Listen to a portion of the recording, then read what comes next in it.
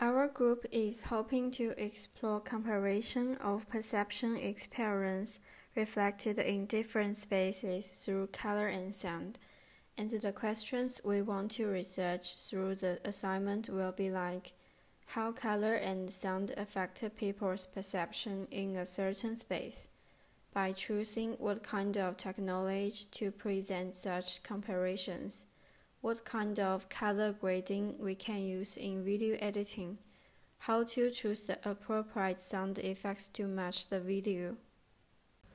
According to our weekly exercises, 4 of us chose the different way and location to explore senses.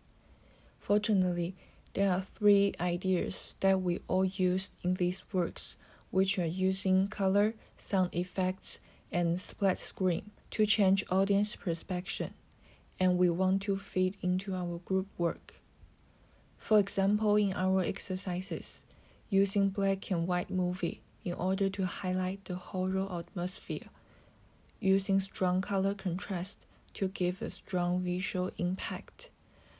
In addition, the split screen is also a good way to show the difference between 2 themes.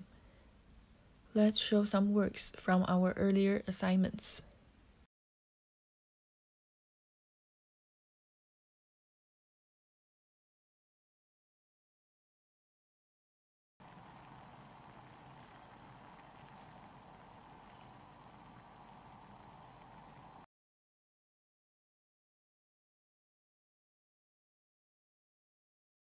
Replaced by dark, and the lights that were lit in the dark.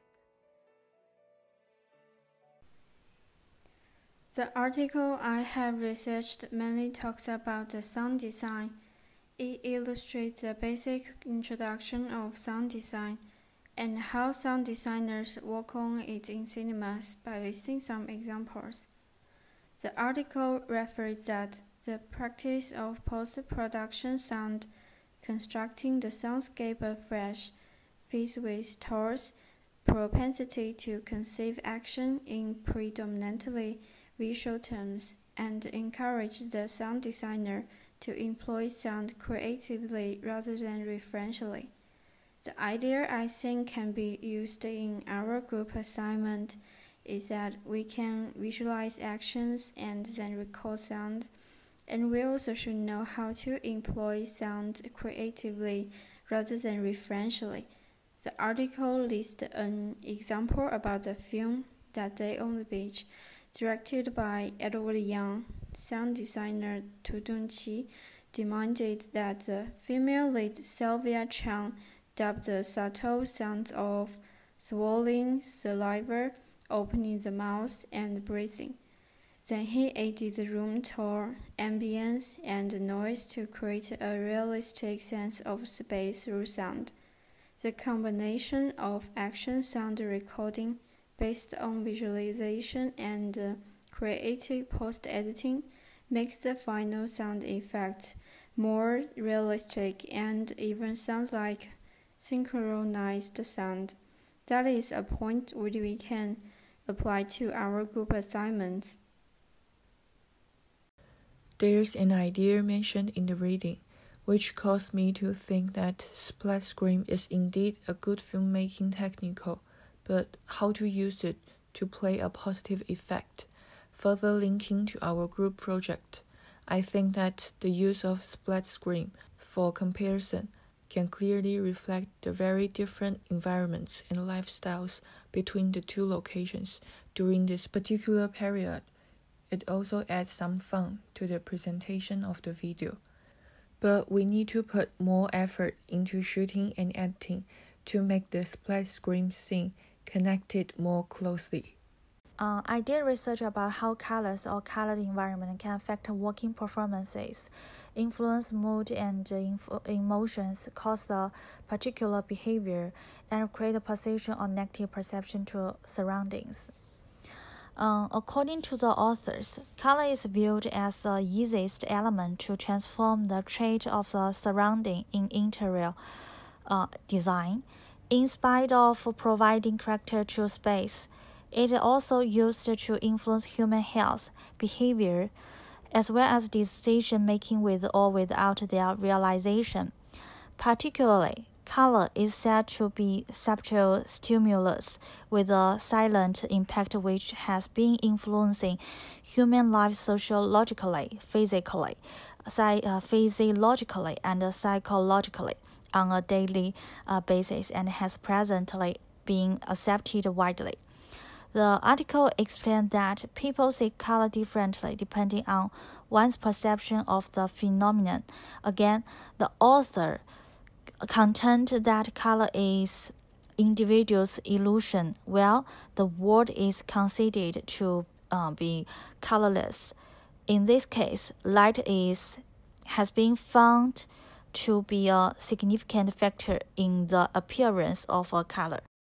Baniel and other researchers inspired me to balance or unify the colors of the entire film by using some tools in the editing software or by creating a fixed color template. For example, I can use Premiere to create such a color template. Now I will present how is our group managing remote collaboration. Because of the impact of the epidemic, our team members can only work via WeChat to discuss. Our work includes pre-preparation, middle-term filming, and post-production.